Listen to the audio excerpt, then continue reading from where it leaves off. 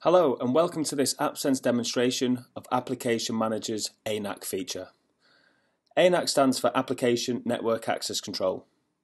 During this demonstration, I'm going to show you how Application Manager can manage outbound connections through the WinSock layer to IP addresses, to host names, to URLs and via specific port numbers.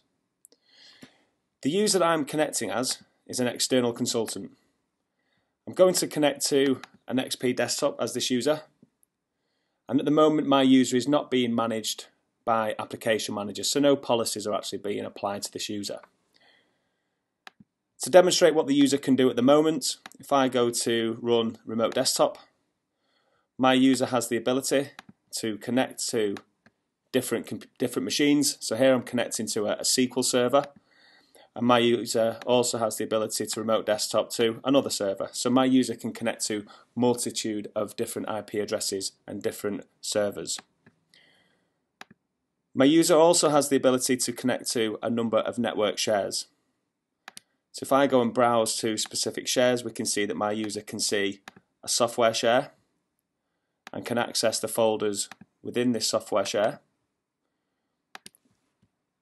You also have access to folders such as the engineering share,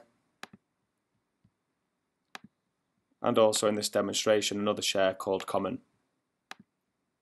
And we're going to want to manage those and manage access to those shares. My user also has access to the internet, and what we can show you here is how we can actually start to manage access to specific URLs. So maybe we don't want the user to be able to browse to certain document access or data access websites such as Dropbox, such as Box, or maybe we want to allow them to access the corporate version where we can actually access the user's data using Data Now. So that's my user unmanaged. So now I'm going to log off that desktop and put that user into a security group where an Application Manager ANAC policy is going to apply.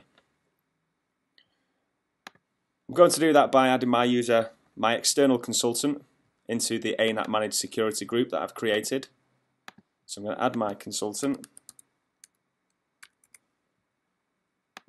into that group. And before I log on as that user, I'm going to show you how we've got this configured in Application Manager. So here, as you can see, I've got an ANAC rule, a user group rule. So in that group we will be doing a number of things. So if we look at the network connections under the prohibited items, so first of all we're going to do a deny. We're doing these denies first of all via IP address. So I'm blocking access to all IP addresses that start with 192.*****, and that's via port 3389. So that's the remote desktop protocol port number. So there we go, we're blocking all access to those IP address ranges via port 3389. With regards to the file shares, we're blocking access to all the file shares that are sat on that server. So this is where the users were accessing them, and we're actually blocking that using a wildcard. So we're blocking access to all the file shares and all the subfolders. For the URLs that we want to block access to, so we're doing that by blocking access to Dropbox and also box.com. So we're targeting those URLs. So now my user is in that group. We're going to block access to those areas of the network, but we're also going to allow certain areas. So even though we've blocked access to all of the IP addresses via port 3389, we're going to allow access to a specific server. So we've done this by going into the accessible items, and my user, my external consultant, is going to be able to access only the Win 2008 R2 desktop or server via port 3389. They won't be able to access any other IP address via remote desktop. I'm also going to allow my user to access a number of the shares. So we're going to access any of the shares that begin with the letter C, so using the wildcard there and including the subfolders. And I'm also going to let my user browse to the software share, but this time we're not going to allow them to actually access any of the subfolders within the software share. So if I now log on as my user, again, this policy is now going to apply because my user is now been put into the ANAC security group. So if I go now and try and access remote desktop,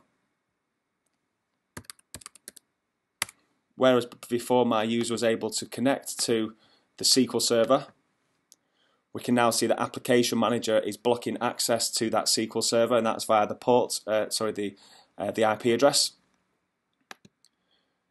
However, if my user tries to do a remote desktop connection to the server that we've allowed, Win 2008 R2, we see that the remote desktop connection is successful.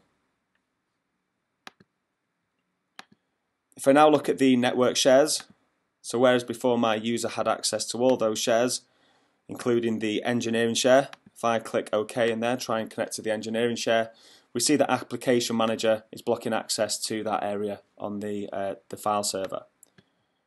However, we did allow access to other areas of the share, any of the shares that begin with the letter C. So if I go to the common share, the user has access to the common. And also we said that the user can have access to the software share.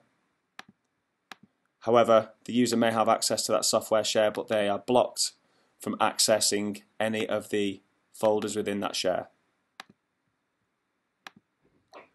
Finally, connecting to the internet.